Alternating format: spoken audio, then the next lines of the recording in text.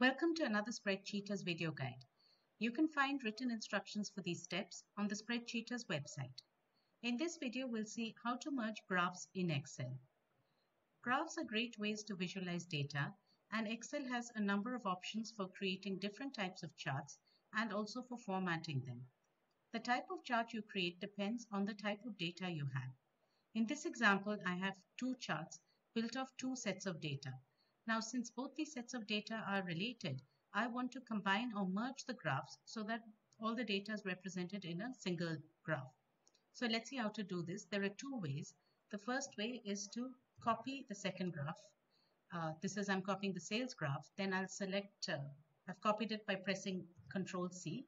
Then select the profit graph and say Control V. So this automatically inserts the second graph into the first using the chart type of the second graph.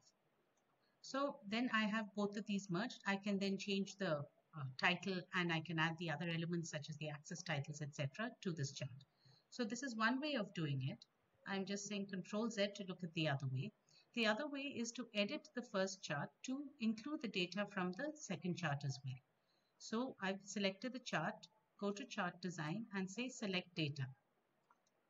Here I'm going to add one more series. The profit is already there. So click on Add. Under the series name, select Sales, and for the series values, select the sales data and then say OK. And now we can look at this. Another series has been added. So I'll say OK. So this is fine. And you can see that the second chart has been added to the first.